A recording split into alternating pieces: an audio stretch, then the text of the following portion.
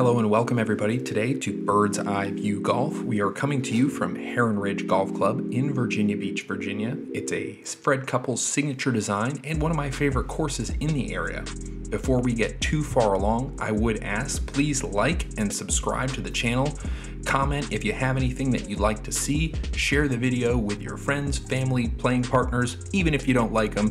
It really helps us out here and helps me build my network to do more courses and more videos like this. Freddie did a great job, 14 holes with water on them, using the contours and the undulations of the ground, which is uncommon in Virginia Beach, to really make a special layout. Let's get started on number one, which is a simple down the hill par 4. Send my apologies to Mrs. Jenkins. I'm sure I've hit your bay window at least a couple of times with my tee shots, but not a whole lot of trouble. A fairly simple green complex, a good way to get your round started, get warmed up, start getting the feel for things as you move your way into number two. Number two is the shortest par 5 on the course and a really good scoring opportunity. Longer hitters will have no trouble carrying the pond and be most likely hitting a mid-iron, maybe a long iron, into a very Rainer-esque green. You'll see the green is almost a perfect rectangle, slopes from back to front, and a really good opportunity to get some momentum going into the third hole.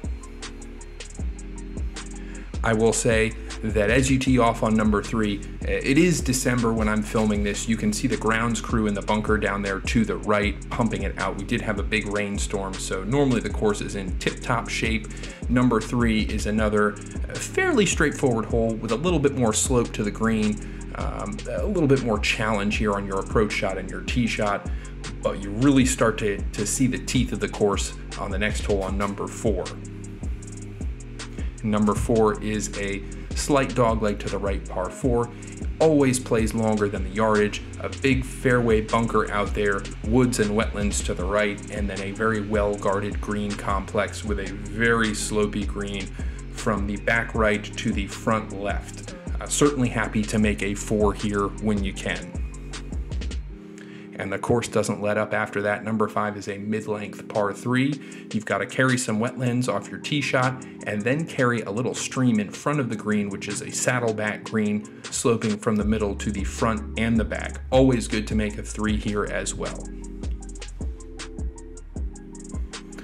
Number 6 is a sort of an up and over par 4. Got some fairway bunkers out there on the right and the left, and your approach shot to an infinity edge green with a very big lake behind it. Distance control is premium here. If you can keep it pin high, you are going to have a good putt at birdie, and that'll take you right into number 7.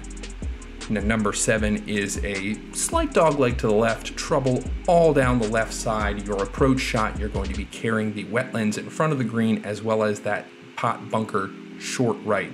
The green slopes sharply from back to front, and again, 4 is a great score here. Number 8 is another mid-length par 3. The water that we're crossing over right now doesn't really come into play. You've got a couple bunkers off the left, fairly straightforward. And then we move into number 9, the signature hole here at Heron Ridge.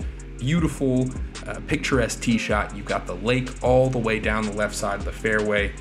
Very intimidating second shot, but if you go for it and you pull it off, you are rewarded with a good chance at birdie and possibly even an eagle. You've got bunkers in front of the green to guard against layups, and then we're going to make our move to the back 9.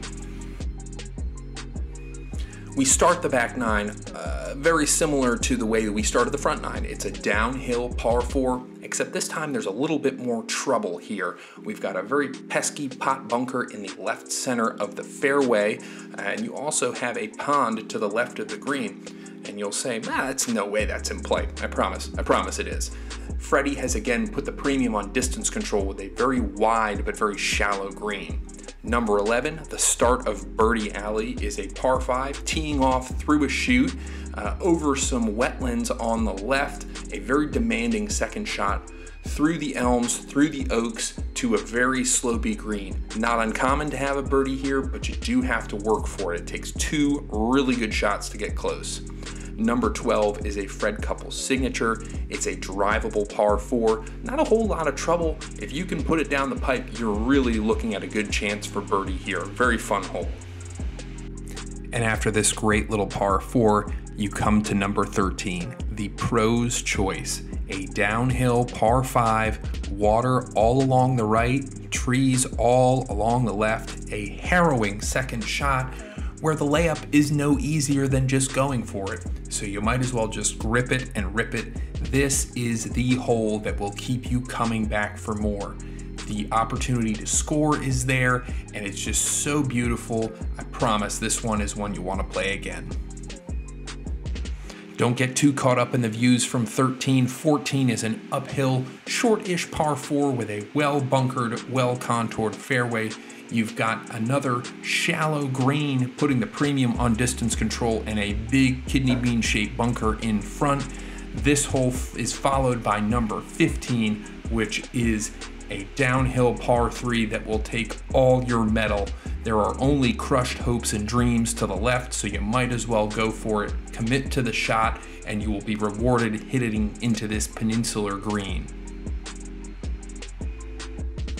And if you thought you were going to get a break after 15, I've got a news flash for you. Number 16 is another one of the hard par 4s on this golf course. Between 16 and 4, I couldn't tell you which one's harder. It always plays longer than the yardage. It's uphill. The fairway is narrow. There's not a lot of trouble, but if you don't hit a good tee shot, you're not getting there in 2, and it's going to be a challenge to make 4. And number 17 keeps the pedal down. It is a long par 3 to a massive green. If you don't hit to the flag stick here, it's going to be a very tough 2-putt and a very tough par. A couple of beautiful vistas here just to give you an idea of just how pretty this course is. And then we come to 18, one of my favorite holes here. Well bunkered. Look at all the contours and undulation. Fred just did a great job. It's not a difficult hole, it's not a long hole, and if you play it well, you're going to be coming back to this golf course looking for more, because it is just so much fun, it's beautiful, and it's a hidden gem of Virginia Beach. Once again, I can't thank you all enough for being here, watching the video. Please share, please like, please subscribe. If you want to see something else, if you want to sponsor a video, if you want me to come to your course, drop me a line, post a comment. I promise I will get back to you. Thanks again. We'll hope to see you here soon.